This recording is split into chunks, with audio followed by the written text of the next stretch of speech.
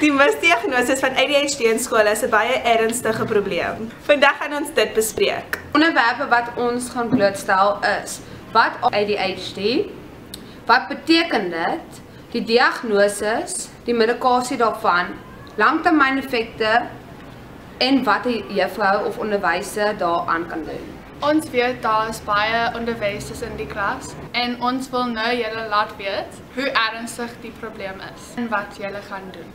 Daar is 3 tipe vorms van ADHD.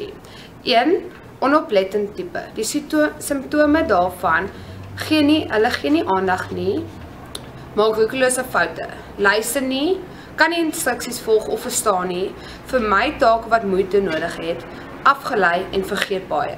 Die tweede is 'n hyperaktiewe impulsiewe tipe.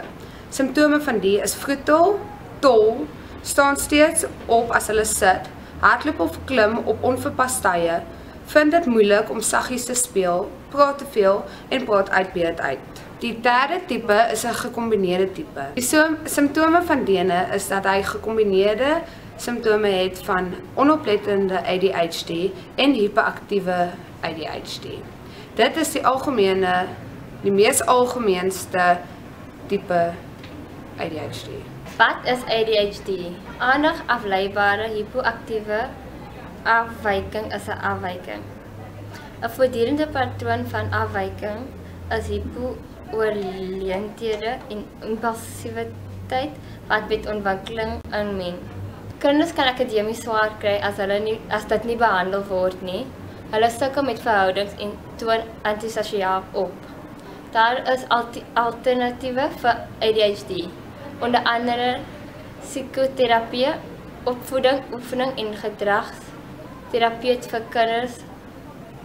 vir kinders vir vaardighede. Die mees algemene behandeling vir ADHD is medikasie soos Ritalin en konserte. Die diagnose van ADHD is baie moeilik, omdat daar geen enkele toets is wat 'n mens kan doen om dit te sien.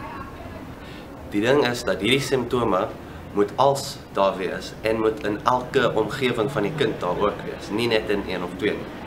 So die moeilikheid kom in, kan 'n onderwyser 'n kind diagnose met ADHD. Daar's baie streng riglyne om te volg as iemand ADHD moet diagnose. So daar is baie min mense wat dit kan doen. Onderwysers is een van hulle. Mense wat ADHD kan diagnoseer is 'n psigiater, 'n pediater en 'n kindersielkundige. En is net hulle wat dit kan doen. Die populairste medikasie wat mense met ADHD vat is konserte en Ritalin.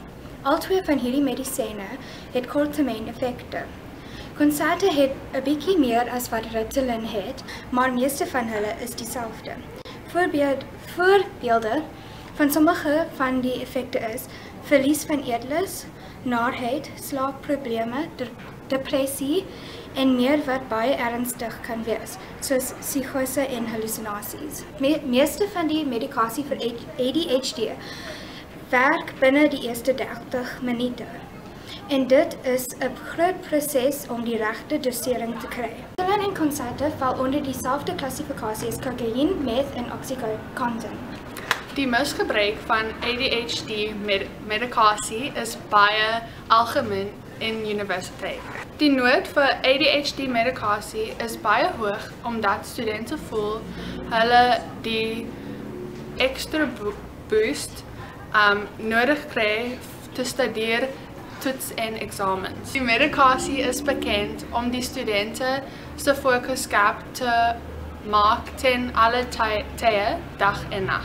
Medikasie wat misgebruik is Ritalin en konserte wat bevat methylphenidate. Studente koop die pille van ander studente wat nie ADHD, maar hulle gebruik nie al hulle pille nie, so hulle verkoop die pille vir ekstra geld.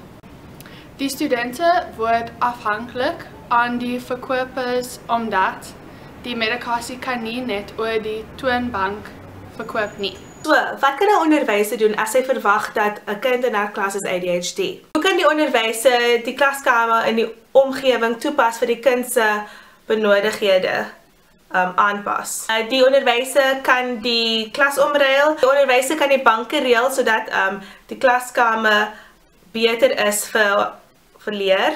En die onderwyser kan ook die plakkaarte in 'n kamer verander elke week of elke maand om die kind se aandag te hou in die klas en nie uit die venster uit nie as hy of sy hulle werk doen. Die onderwyser kan ook die maniere van assessering verander. Hulle kan mondelinge doen, hulle kan geskrewe teks doen, geskrewe eksamens doen, hulle kan groepwerk doen en hulle kan projekte doen wat 'n breë opdrag het en hulle kan dit aan toepas watter maniere hulle wil die assessering inhandig. As jy dink 'n kind ADHD is, moet jy 2 keer dink en ek hoop dat hierdie aanpassings die kind en vir jou as 'n onderwyser kan help. En u as 'n onderwyser moet kyk na die ander aspekte dat sy gedrag kan beïnvloed, sy dieet, 'n rowwe familie lewe of net aandag of net die kind wil net aandag hê. Julle weet nou dat ADHD baie meer ernstig is as wat julle gedink het. So moenie dit liggies vat nie. Dit is belangrik om die feite te ken en die regte stappe te volg. Dankie.